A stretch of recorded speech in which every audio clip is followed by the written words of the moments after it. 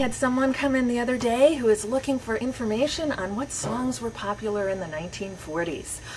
We have a wonderful book that would answer that in just about any source, any question that has to do with what was going on in a particular year.